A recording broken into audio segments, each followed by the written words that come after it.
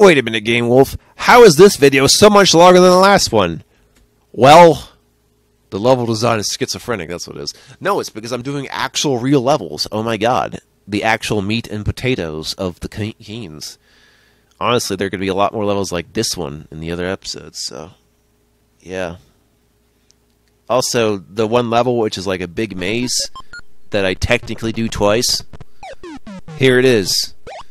There's lots of guns through you. So yeah, I mean, a lot of it is not really getting lost. It just takes me a while to walk around the place.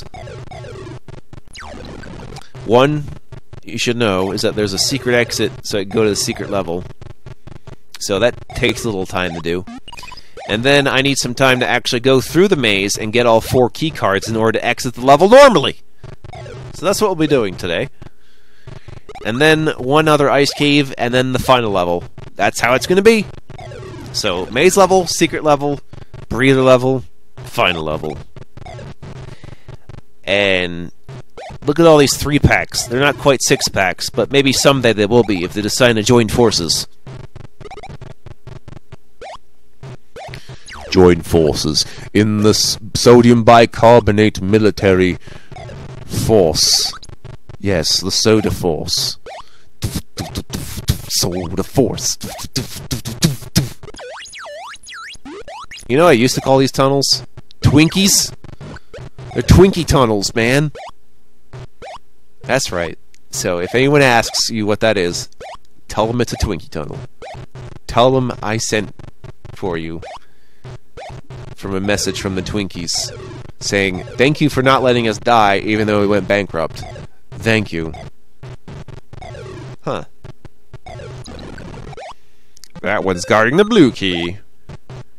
Oh, here's something I didn't bother to check. It might be possible that it might have the letter B on it in Standard Galactic Alphabet. So the other ones are...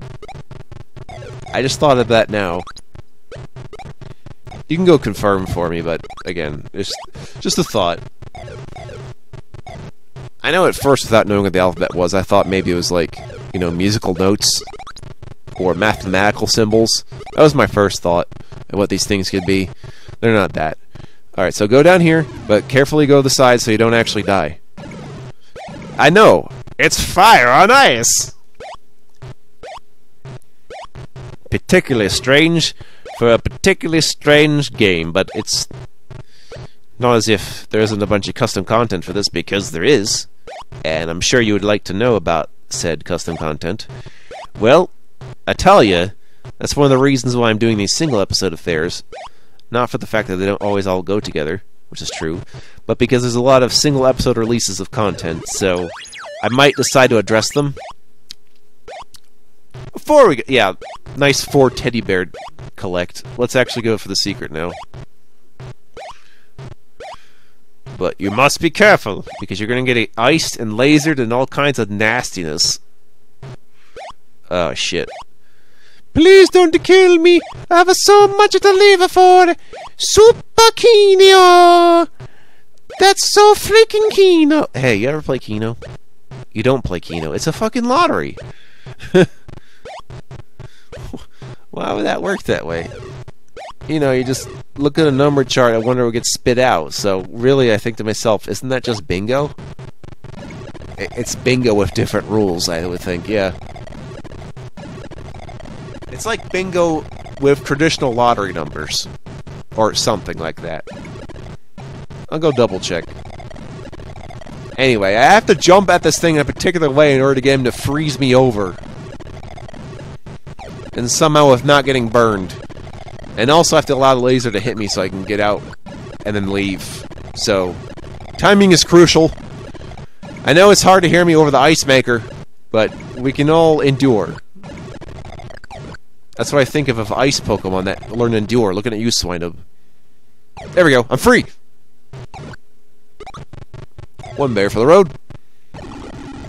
There we go. Secret teleporter. Now we go to the secret Cactus City, which has a shit ton of bonus points. Oh, if you happen to die here for some reason, go through the maze again, get all the guns, go here again. So, really, if for some reason you fuck up on the Great Maze or this level, there's multiple opportunities to stock up on ammo and points.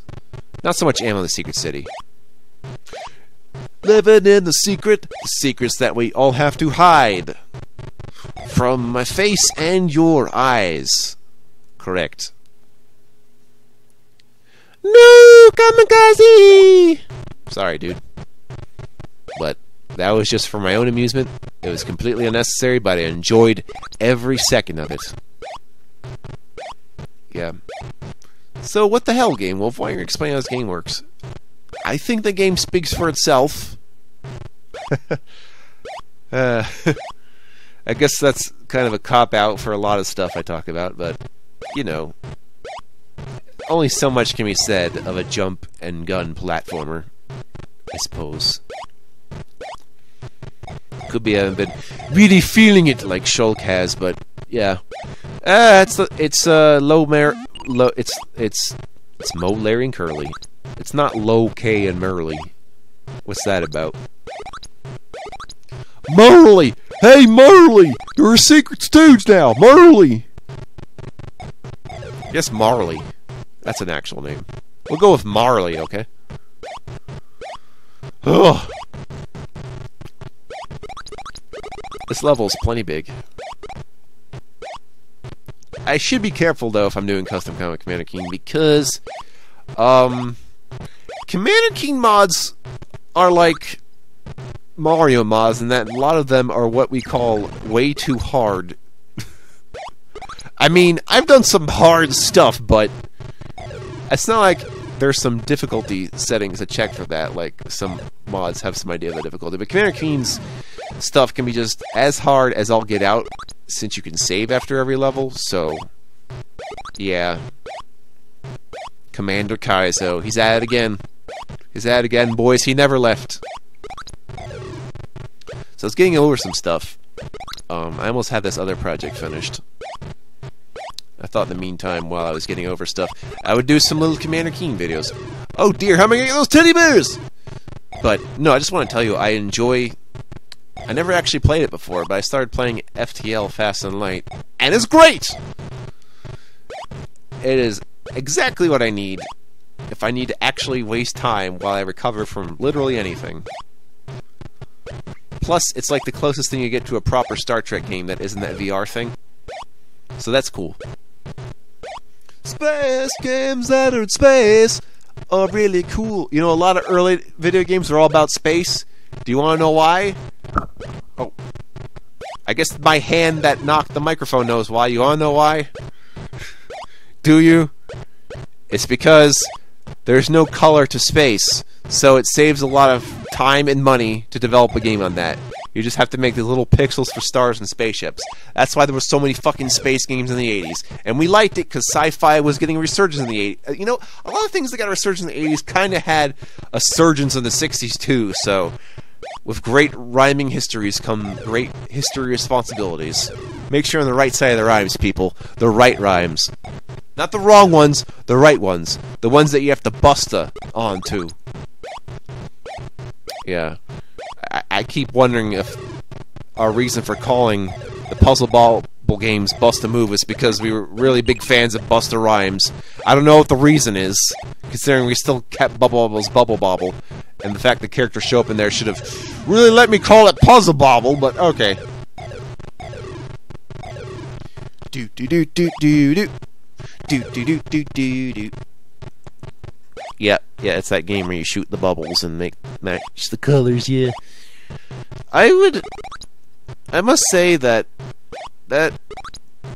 like puzzle action games that aren't quite puzzle logic-y, that reveal how they work, might be okay for a one-off, but the thing with those is that the single-player stuff tends to be either, you know, you just kind of keep doing it, or you go up against AI opponents, which I put that in the same realm as why I'm not covering fighting games.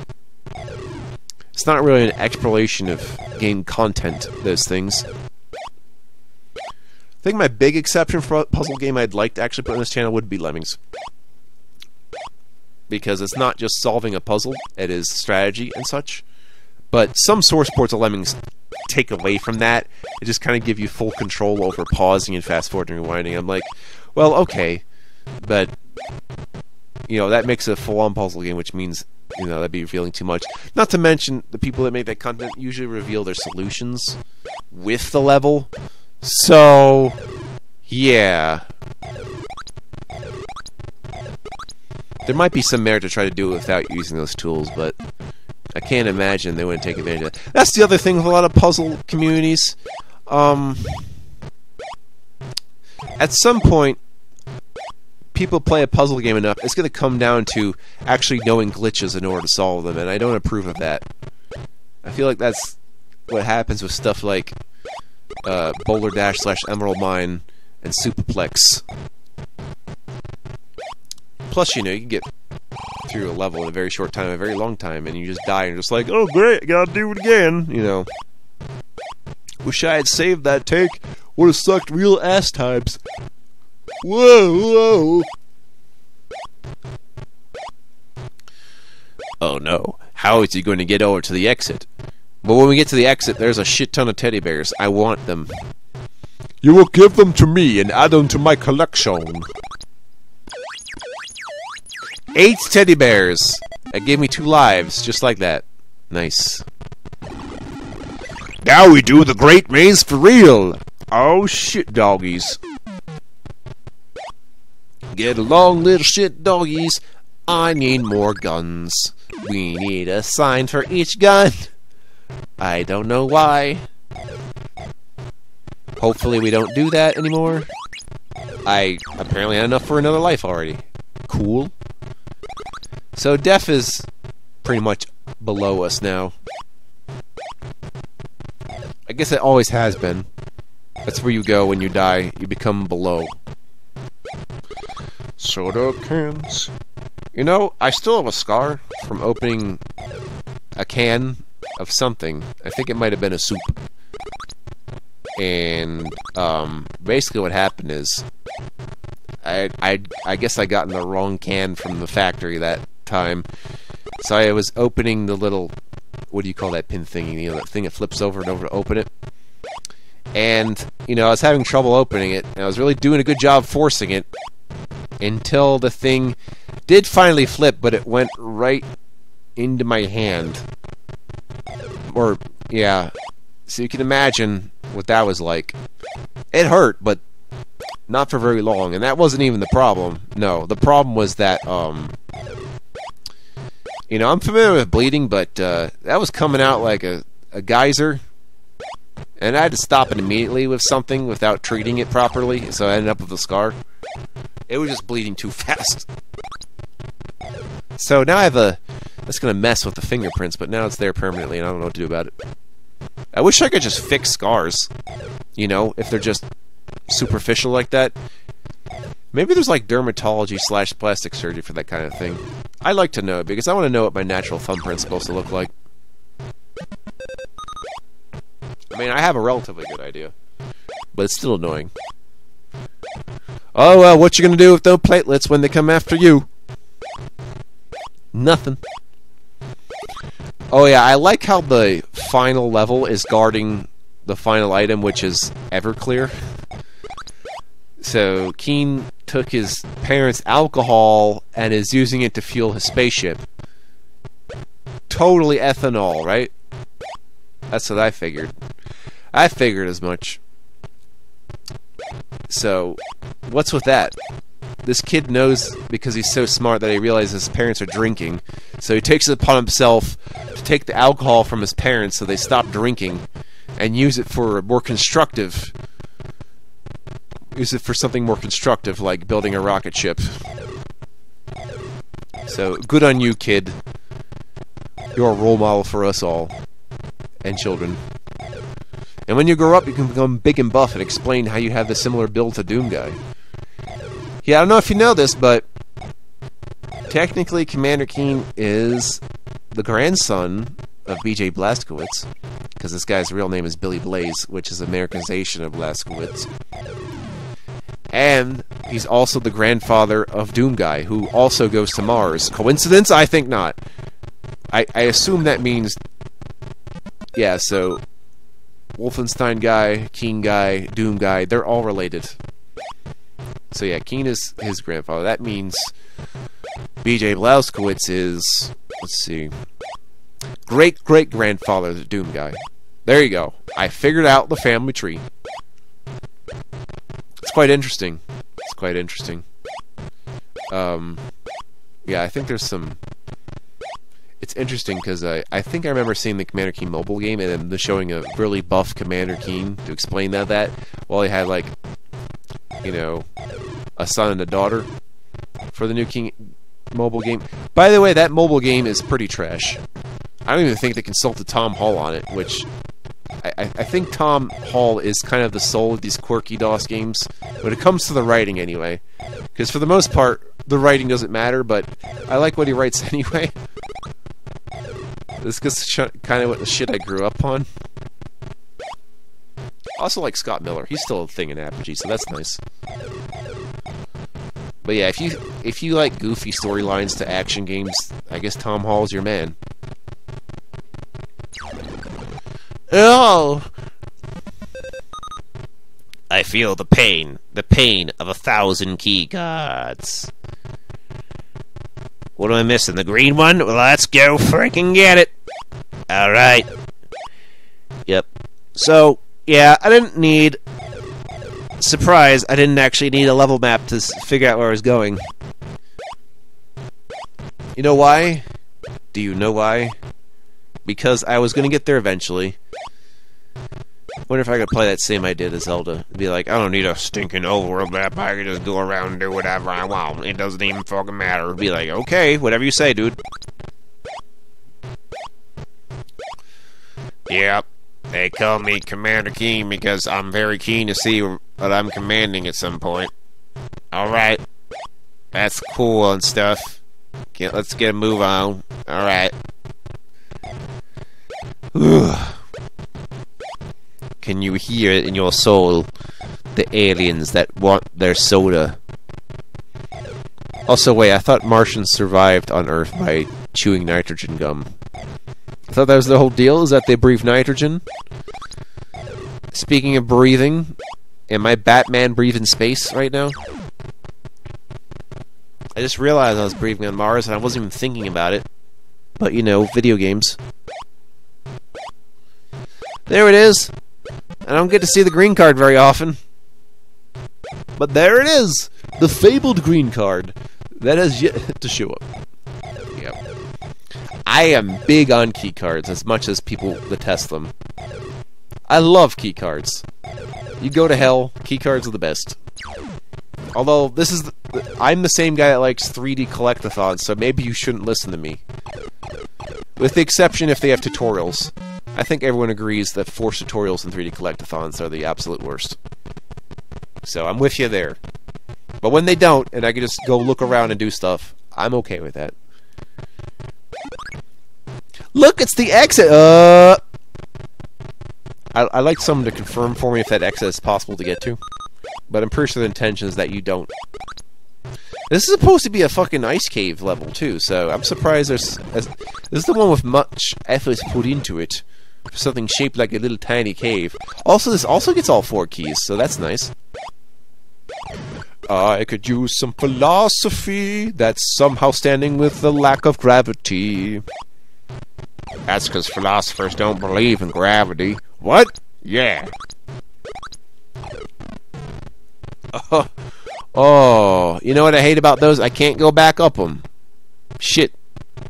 The dreaded downwards one-way platform. Hate the shit out of them, I guess.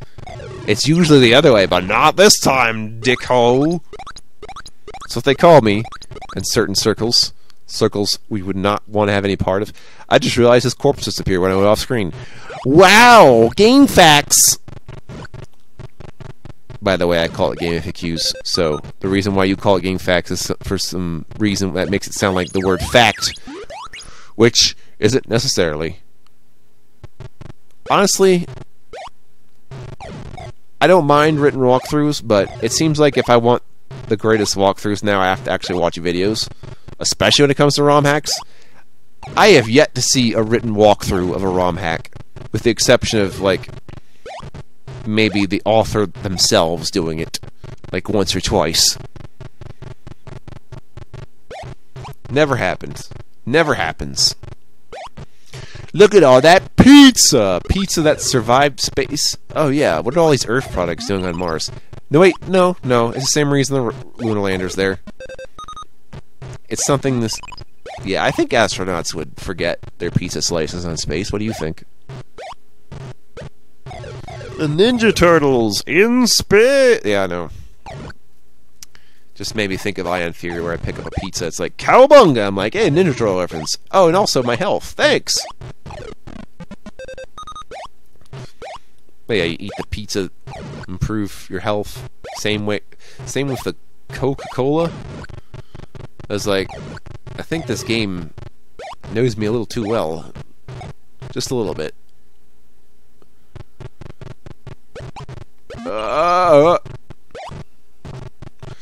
They've only got one tooth and it's a buck one. Imagine, if you will, you have a single tooth, but it's at the bottom of your mouth, and it is also a buck tooth at the bottom with an underbite. I dare say a dentist would hate your guts. Or maybe because it'd be better to just have 0 teeth instead of maintaining this one single teeth every day, wondering if it's okay that particular day. How can I get to the exit? Where is the real exit? If I was able to get to the first exit, would I leave the level as if nothing had happened? Does the exit itself actually function, or is it a death trap? I don't know. Let's do this without dying, as I'm so off to do when there's fire traps. Yeah. It's always environmental hazards killing me, never the enemies. Usually never. You cannot kill the Vorticon commander directly. So I'm told. Going to the place where the guy lives. He's a leader of the pack. He hurts a bunch just because he's got a gun. Well, no he doesn't. But he's technically invincible, technically not. We'll get to that. I just know that there's yellow ice, and I'm pretty sure my kid's immediate thought was that the urine was frozen. I apologize not at all for that. But that's what I thought. I was like, why is the ice yellow? I thought to myself, oh my god. The real answer is I think maybe they're using silver and gold. But that's just putting it gently. I'm not really sure. We're just doing something for funsies. Nothing I have to actually worry about. Just something I do as tradition every time I do the final level.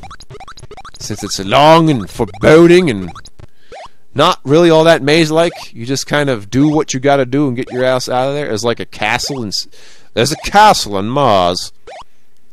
Oh, that's how I get back easily. Alright. Yeah, I gotta be careful with leaps of faith in this fucking game. I wonder what...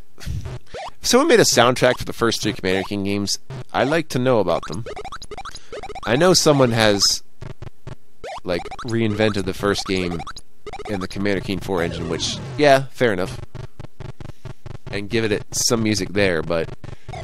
What about for this version? Do we have some straight-up bleeps and bloops, or what? I mean, it does seem odd that early DOS games didn't have music, given that we had... well, the Commodore 64 had music, but you had to trade off between sound and music, really. I'm just saying. At first, DOS games weren't known for the music, and Commodore 64 is bringing home all the DOS. But what about the rare NTSC Commodore? Well, I don't know. Here we go. Spend a little with my friends. Tokyo where it very ends. Going to escape Mars and go back home because I've been away from bed too long. I need to sleep. Kid needs to sleep. Even with his IQ over 300, he puts Dr. Eggman to shame. Yes, he does. Not voiced by Jim Carrey, voiced by that Mike guy. Blue Key, for the blue person in you. Blue Key, yeah. Going up the sideways, darkness invigorating in me. Yay, a six-pack! No wonder he's the final boss. He gets to have an actual six-pack. Let's say final boss, but there's really a trilogy, so it's not really the final boss. He's more like the episode 1 boss, and not really a boss at that, so never you mind.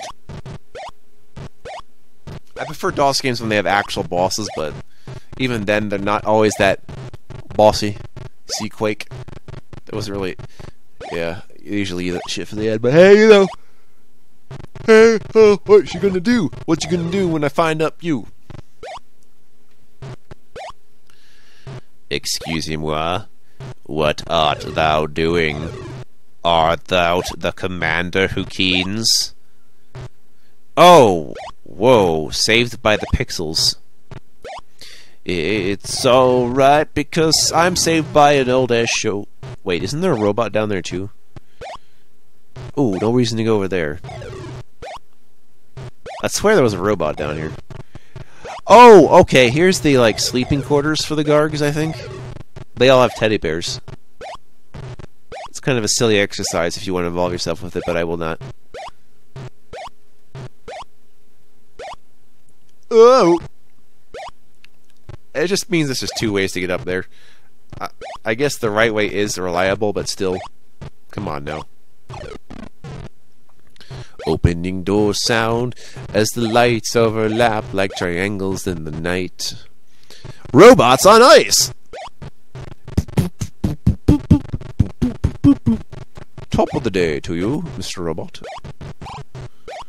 Alright, so that guy.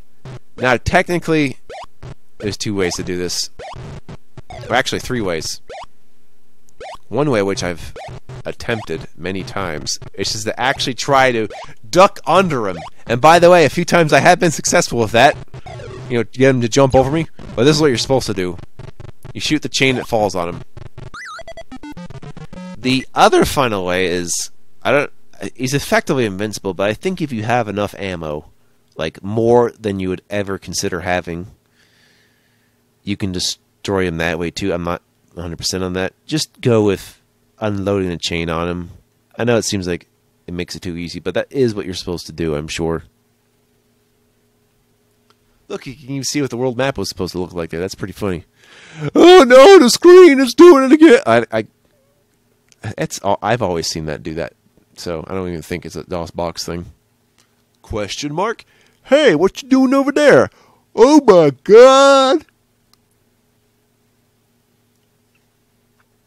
So that's a Vorticon ship, and basically, while Commander Keen was running around on Mars, it gave him time to prepare their ship so they could blow the fuck up out of Earth. So that's what we'll be doing with in episode 2. And then, you know, then they get sick of Keen's shit as he goes to their home planet in episode 3, and he finds out what's this all, you know, he tries to settle it once for all. Keen brought a Yorp home with him. Somehow not letting the fact that he went out at night and picked it up. So really, this has just been this is like a Mac and Me E.T. story. Kid brings home an alien, pretty much. Spielberg is laughing about it. But there is no sleep for Commander Keen. Wait a minute. Is that himself talking or the narrator?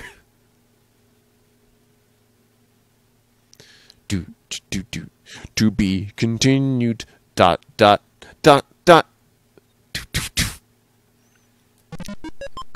Yes, the Vorticon mothership of all things. As it destroys you with the Tantalus rays. Oh, good. Congratulations, you get the first plations. Okay, cool. I like how it also marks how many parts you have. You know, in case you die without getting them all. So, yeah. That's cool. just give me, you know, that would be good for like emoji awards. If someone was just like a Commander Keen channel, just use those parts as like medals. I don't know. It's like, are you the most loyal to me? Then you get a free Everclear. That's it for Commander Keen episode 1. Shouldn't be long before I get around to Commander Keen episode 2 and 3, and likewise 4, 5, and even 6. Yes, even 6. So, see you around. Love to see you again.